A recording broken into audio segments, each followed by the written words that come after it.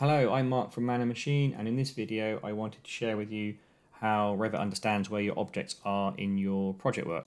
So here I've created a simple building with some floor plans, a section, and I've added some architectural rooms showing up here in blue, but you could equally be using MEP spaces in your project, but the principles are exactly the same. And over here I've created a simple room schedule.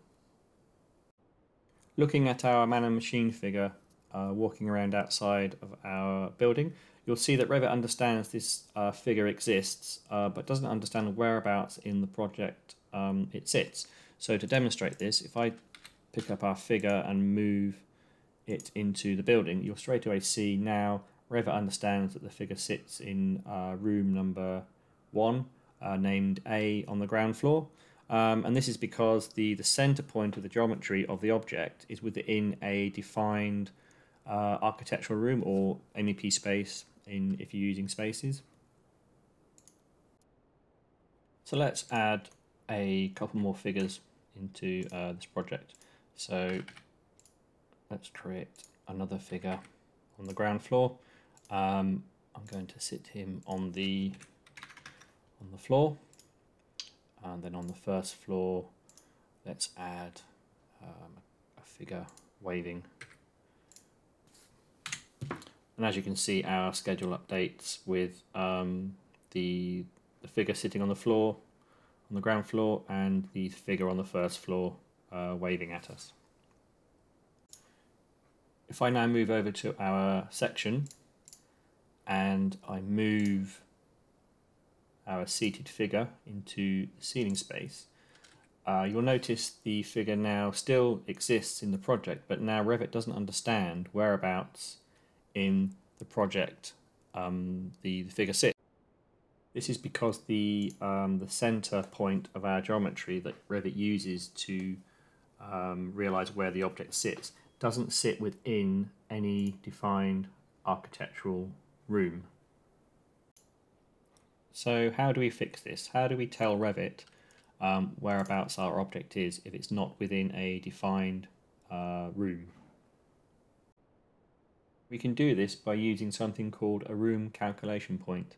So if we go ahead and open up our family, and in the family category and parameter dialog at the bottom down here, there's a tick box for room calculation point.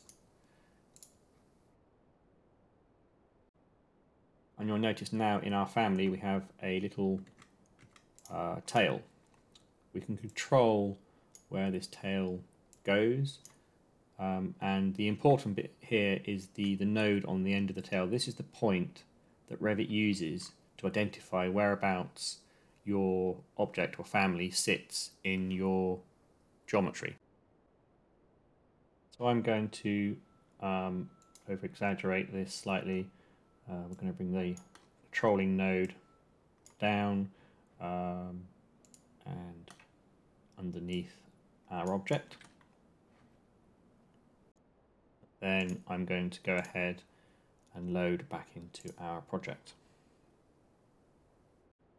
What you'll notice now is our figure sitting in the ceiling, even though the figure or the geometry isn't sat within an architectural room.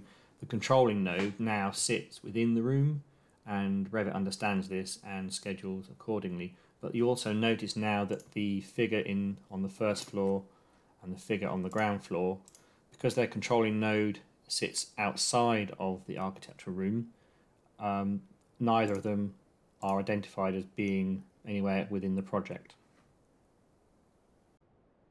So there you go, that's room calculation point. This could be used in MEP, for example, where mechanical equipment sits in a void above a ceiling that doesn't have a defined room or space within it, and you need Revit to identify whereabouts your object is for scheduling purposes. Thanks for watching. I hope that has helped you. Please get in touch with us here at Man & Machine if you have any questions on this or any other topics.